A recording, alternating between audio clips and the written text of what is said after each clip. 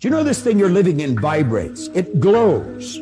As a matter of fact, there is an aura of energy around your body. That is the cells leaving your body. Your body changes at the rate of about 50,000 cells per second.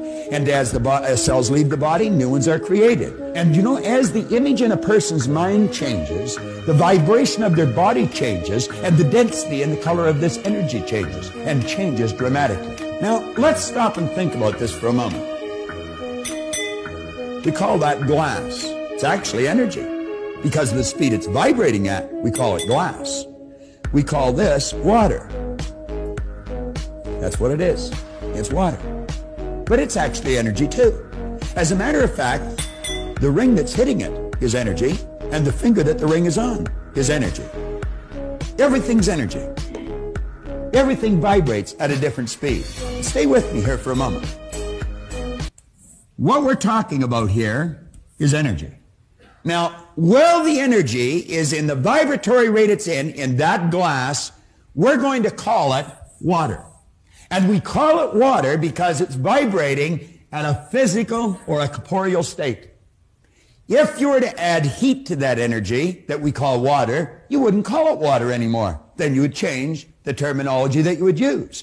It'd be the same energy, but it would be moving faster and a higher speed of vibration. Then we would call it steam or vapor. And we would call the energy steam or vapor because it's not in a physical vibration. It's now moved into what we call an astral vibration. If we were to continue to add heat to that energy that we now call steam, you wouldn't call it steam any longer. You would call it air, ether, or gas. And that's because it's not in an astral vibration any longer. It's moved into now what we call an etheric vibration. It's the same energy. Now, as we take a look at this, we're going to let these lines represent levels of vibration, or as we more commonly refer to them, as frequencies. And you know, each frequency is hooked up to the one above and the one below. There's no line of demarcation and the one below. There's no line of demarcation where one stops and the other starts. See, every frequency, it's like the colors of a rainbow. As they fit together, there's no place where one color stops and the other starts. They're all joined together. Now, you're never going to see that with something you call sight. Sight is a physical sensory factor. You have to go to one of your higher faculties, and you develop this through understanding.